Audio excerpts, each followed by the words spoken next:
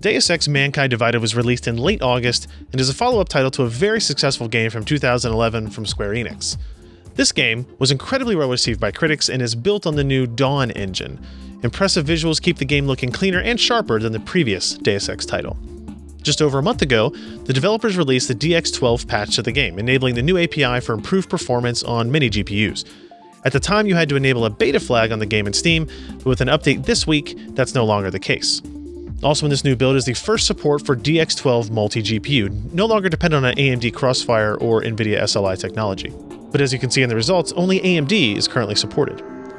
I ran some quick tests comparing a single and dual Radeon RX 480 8GB card configuration against a single and dual GeForce GTX 1060 6GB setup, all using the very high-quality preset.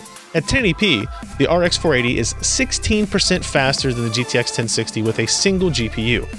When we add in a second card, the GTX 1060 sees no scaling, while the Radeon RX 480s show almost a 60% increase in the average frame rate. Looking at the frame time results from PresentMon, we see that smoothness is not sacrificed at all. When cranked up to 2560 by 1440, the single RX 480 is 18% faster than the GTX 1060, and again, is the only set of cards that scales in DX12 multi-GPU mode. In fact, it scales nearly perfectly linearly. Our frame time graph still shows a very consistent delivery cadence, and I saw no instances of significant stutter while playing with the dual RX 480s. Deus Ex Mankind Divided is just one of several new DX12-enabled PC games that show AMD's Radeon graphics cards able to take performance leads over competitive NVIDIA hardware. Add in the ability to scale with multiple GPUs, and it's clear that Radeon is putting all of its weight behind DirectX 12 implementations.